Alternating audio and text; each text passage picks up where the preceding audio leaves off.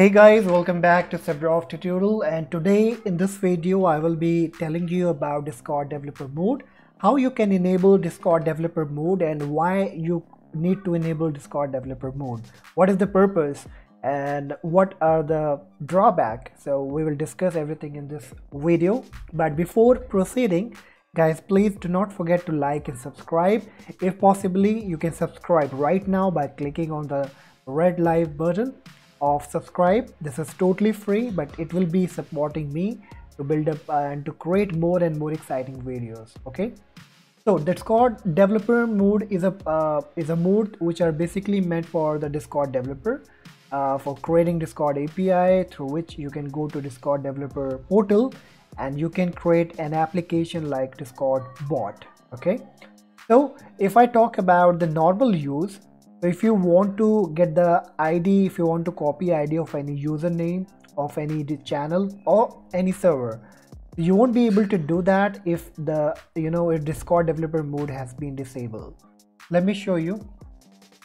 If I come to the channel, okay, and if I click on any user, you can't see the copy ID option. I don't see that.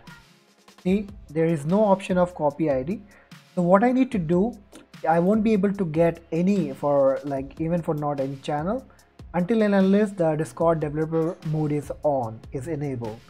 So to enable Discord developer mode, simply you need to click on the user settings and then scroll down and look for appearance.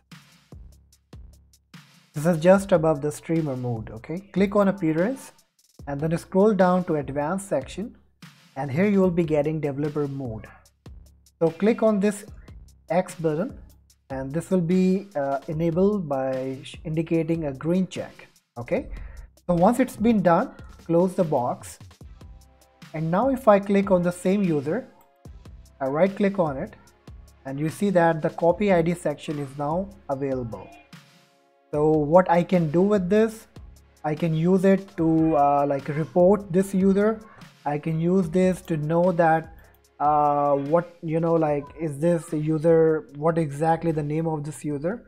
So let me show you. If you want to know with the username, if you want to find the name of any username with this ID, so simply use this code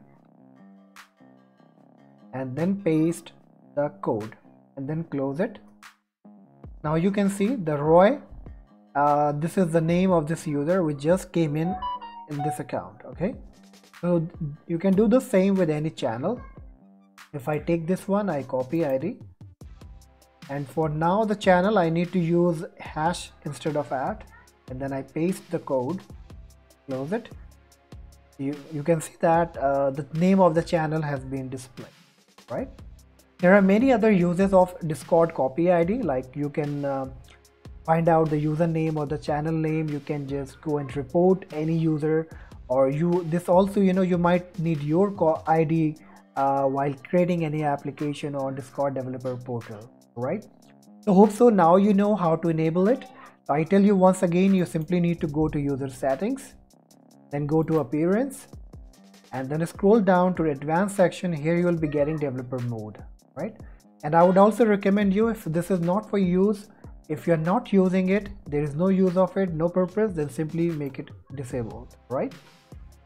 Thank you so much for watching the video, and guys, do not forget to like and subscribe. It won't take much time and it's totally free, and it will be helping me and supporting me, and it will be a motivation for me to create new and more exciting videos. And guys, you can leave your comment in the comment section box if you want me to create a video on any specific topic. All right, and if you want that I should give a shout out for your server or your username, then simply look in the description box for the instructions. Thank you so much and see you in the next session. Bye bye.